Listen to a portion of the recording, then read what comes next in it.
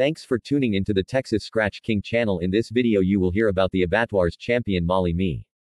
Let us begin. It was the end of the year and we were having our annual breaking up. Dog talk and meat was on the menu for the day. It was usually only attended by dog men from our area and friends from another area. But this time around RB invited W. Let's call him Mr. Goldie from Mole to join in the festivities. Dog men being dog men, the day ended up with some roles to end off the year. So I became acquainted with Mr. Goldie and we ended becoming pen pals. In one letter Mr. Goldie asked me what females we currently have, and at the time the only one I felt worth mentioning was Honey Girl, which we purchased from Cree Kennels. We sent letters back and forth about her pedigree and how we ended up with her, and at the time she had produced a son that beat a son of Tudor POR Imp at the age of 1 year 7 months. She was bred Spice to Pinky one-time game lose. Spice's pedigree is mainly made up of Bullison/Eli blood through imports from Bobby Hall. Pinky is a classic smart-ass yellow dog, which was matched very late in life, and ended up losing game, but breaking the stifle of Lisa ROM. Imp, a daughter of Frisco ROM. Mole had game dogs, and was on an impressive winning streak until Rock 1XW lost his second game. Into Caesar 1XW, a son of champion Backy. Caesar later lost while traveling into Grand Champion Anderson the Spider Silva. Only thing Mole dogs lacked was a bit of mouth. And Mr. Goldie wanted to add some in, and he figured Honey Girl would be able to do that based on her pedigree. Rock went on to become a 2-time winner. 1-time game lose. By beating a son of Sangre Imp. In a grueling 3-hour-plus treadmill race. Rock was contracted for his championship into Black 2-time winner. Who belonged to the same kennel that owned Caesar. I received a letter from Mr. Goldie asking if Honey is going in season soon. And asked if we are willing to do a mating. They wanted to do the mating before Rock's keep starts. Only problem was Honey was not close to being in season. I wrote back and told him that we have one in season.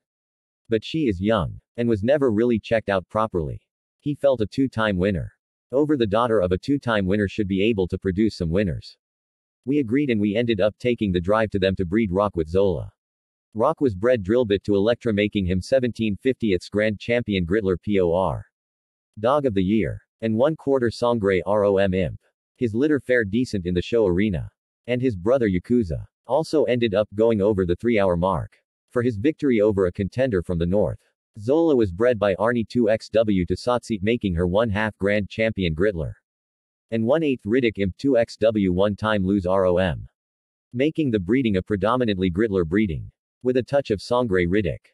And Jasper POR. Rock ended up with Billy Uri during his keep and died. Luckily for them, Zola took and ended up being a very good mother, raising 6 strong pups. Mole ended up picking 2 males and a female. The rest was left with Tick. He ended up selling the male, which eventually ended up in our kennel again just to be given away, as we were never going to show him. He was called Genis. And ended up with the guy that was blessed with the female that was picked by Mole. The Heart Kid was back in town. And we all ended up visiting Tick. The 2 female pups were still on his yard. HBK ended up walking off with Tick to have a chat, and when they came back Tick gave him the dog we know today as Molly. She was much smaller and very aloof acting, and that must have been why she was given away. Molly ended up being raised by Locke. And he also took her through her schooling phases. Molly probably had 10 roles under her belt. And I ended up seeing most of them. The one thing that stuck out in all her roles was the fact that she always remained calm. And could never be put on the back foot. One of her roles was into a bigger male. And not even he could get the jump on her. She would always end up on your head to check you out. Never chased, always relaxed. One of her roles ended up at the place where she was bred. The home of Rock. Rock's owner, let's call him Mr. Rock, was initially rooting for the other guys. But quickly changed his tune when the 2 got going. She was on the head. And was unable to be touched. Mr. Rock was so impressed he asked if he could bring her out. But all of us just laughed it off. Heart Kid decided that she is ready. And that her weight should be put out at 36.4 pounds. Her weight was picked up by BR and negotiations were on the way. Agreements were made and a start date selected. Before kickoff, HBK declared that due to some personal reasons, I won't be able to continue with the show. I had some personal reasons of my own that kept me from doing the keep too. I contacted TC as no forfeits were in place. And the start date was not upon us yet. I told them I would make a plan.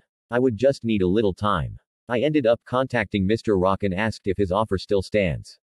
He was more than happy to do her and she was sent off. Unfortunately, she didn't want to run the mill. And they ended doing a bicycle keep on her.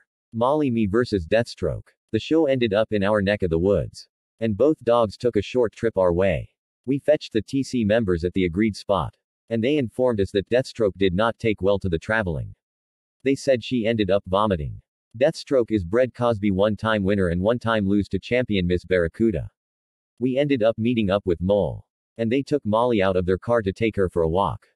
When she got out, all of us were shocked when we saw Molly. She was very lean and seemed to be a bit lethargic. If we didn't know about Deathstroke's car troubles, we were probably going to pay the forfeit on the spot. Molly was second on a 2-card show. First up were males, and BD's Travis was conditioned and handled by TC, who had made one-time winner. Both of the females made weight. But both came in a pound light. Well, I wasn't personally at the shows, which were attributed to those personal reasons I mentioned earlier. Molly was handled by Locke, as the two of them had the best bond. It was said that Molly did her usual thing and ended up on the head. Feeling her opponent had no strength, she went on to punish her. She was hitting the legs and ending up in her brisket as well, basically folding her up. Deathstroke wanted no part of this, and the writing was on the wall. A turn is called on Deathstroke and handles are made. Deathstroke released and looks for a way out. But too many guys packed in the small venue and there is nowhere to jump. She gets counted out and Molly becomes a one-time winner in 34 minutes.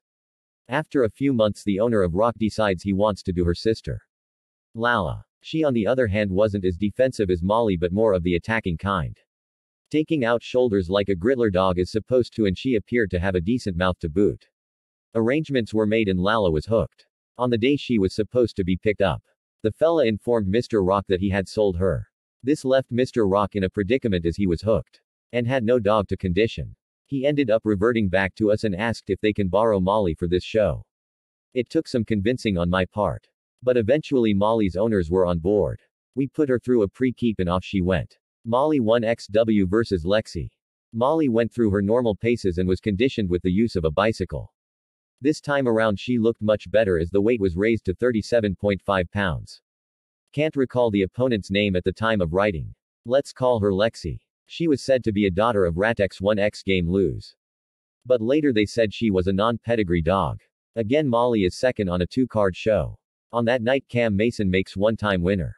When we arrived at the venue, that show was concluded. And the females could kick off. The venue was packed. And even some retired doggers came out of their holes. It seems they actually wanted Molly as they kept asking if she is a one-time winner. Both females make the weight. And Mr. Rock handles Molly this time around. And her opponent gets handled by Plum. Dogs are released. And Molly appears to be spooked. And doesn't leave her corner. Her opponent comes over smashing into her. For some or other reason her handler and his second also seemed as if they needed a kickstart. It takes the entire team a few minutes to settle in. Lexi being stronger coupled with the fact that Molly didn't want to start made Lexi the aggressor. Molly tried to ride her out on the ears. But she kept breaking through her defenses. It was then that Molly decided to change her game plan. This dog had to be slowed down as she is running the risk of being put away.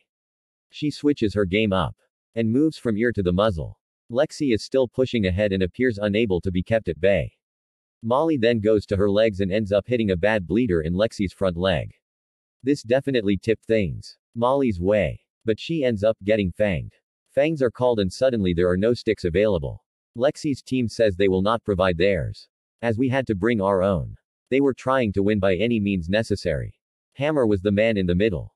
And ends up using a car key to unfang her.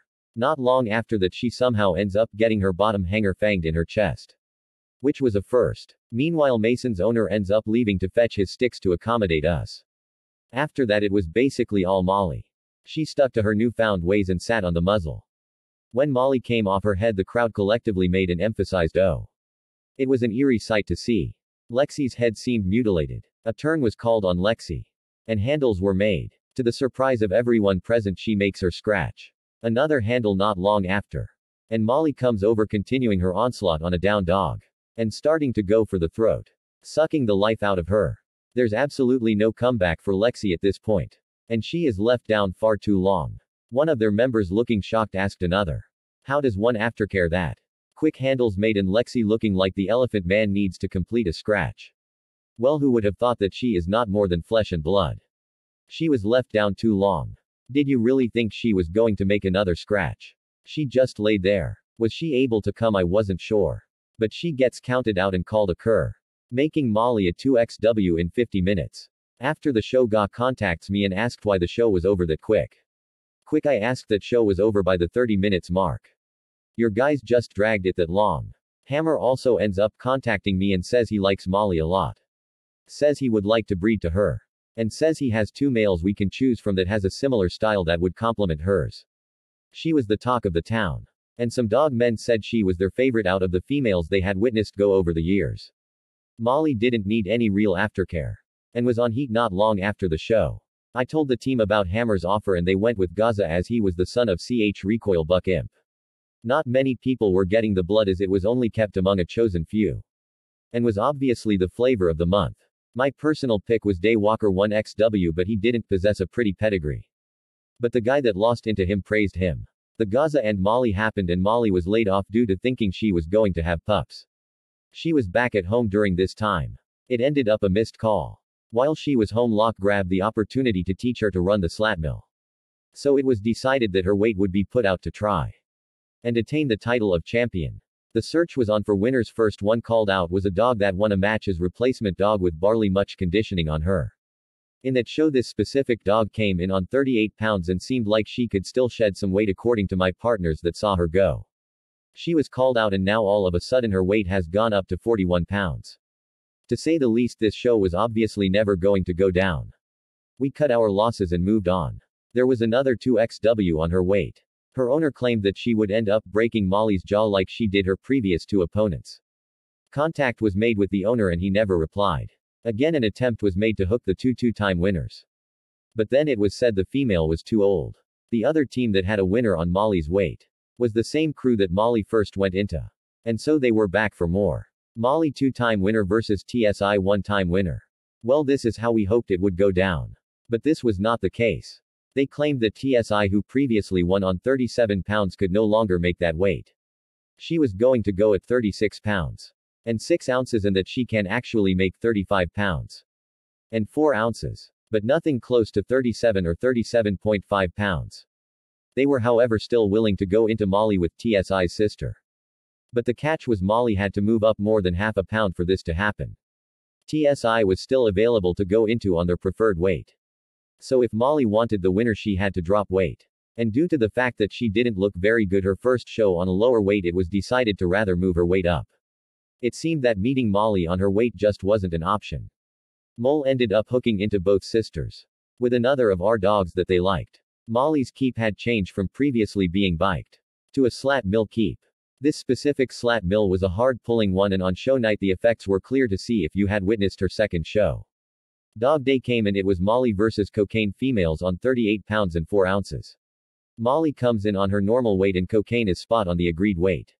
She now ends up pushing more than a pound. Mr. Rock doing the honors again and Gun is handling for BR. Refs orders females to be released and show is on the way. Cocaine is bred Barracuda 1XW to Amy, basically a Sangre M to CHTDI battle cross. Cocaine has a much bigger frame than our girl. But Molly has a slight height advantage over her. Cocaine is on the attack and Molly ends up on the defense. Molly is a bit sluggish and doesn't seem to be floating as she did before. Cocaine relentless on the attack and it was clear to see that she can do damage. She goes to the front leg joint and does loads of damage. Molly never panics and just ended up sitting on her muzzle doing her thing. That leg was bitten so bad that the bones and some tendons could be seen. Molly wasn't the only one going for the muzzle. Cocaine would counter on the bottom jaw and was making damage there too. Molly was taking on way more damage than both her first 2 shows combined. The weight difference was clearly taking its toll. The show was tit for tat. Neither gaining an advantage over the other until around the 50 minutes mark. The face chewing started to take its toll on Cocaine as she wanted to make a run for it. A turn was granted by the ref. But Gun second was experienced. And they talked her back into the match. Molly was no longer as fresh and this time Cocaine was dishing out some more punishment. Handles made and Cocaine to scratch and she does as she has found some new confidence. Another handle. And Molly makes her scratch. Cocaine seems to have lost her confidence. And another handle made. At 1 hour 4 minutes. She is counted out and champion Molly makes her courtesy convincingly. TSI ends up being put away in 25 minutes. Losing an eye in the process and going out game. But that's a story for another day. Thanks again for listening to the Texas Scratch King channel. Please don't forget to subscribe, like and share the video. Until the next time my friends, as we always say, never submit to life and keep scratching every time.